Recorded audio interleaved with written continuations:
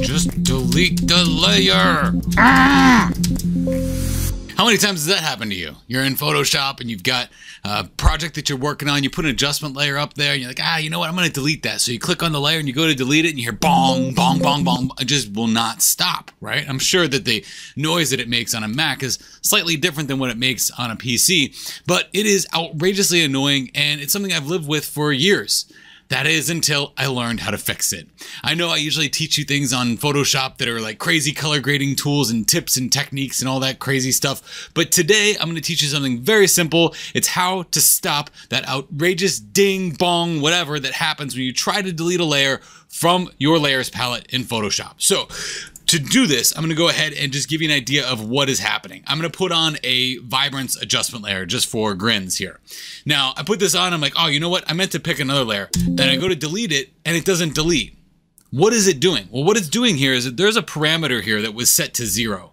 And when I put that vibrance adjustment layer on my layers palette, on my stack, that had a number in it, which was 0.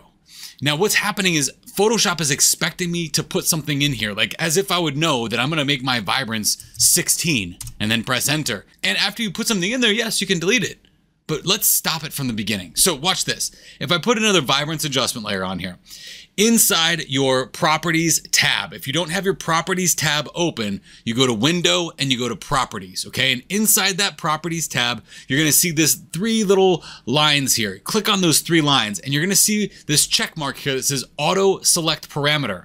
When we turn that off, the next time we add a vibrance adjustment layer or even a curves adjustment layer for that matter, it will not auto select a parameter down here, which means at any time we can delete that layer without a problem. It's going to select the mask first, we'll delete the mask, then we delete the layer just by pressing delete twice.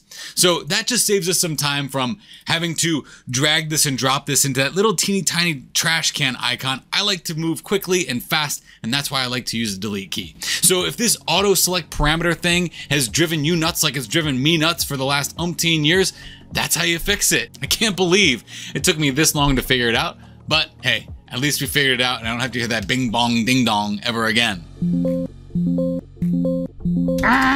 Thanks for taking the time to watch this. I do sincerely appreciate it.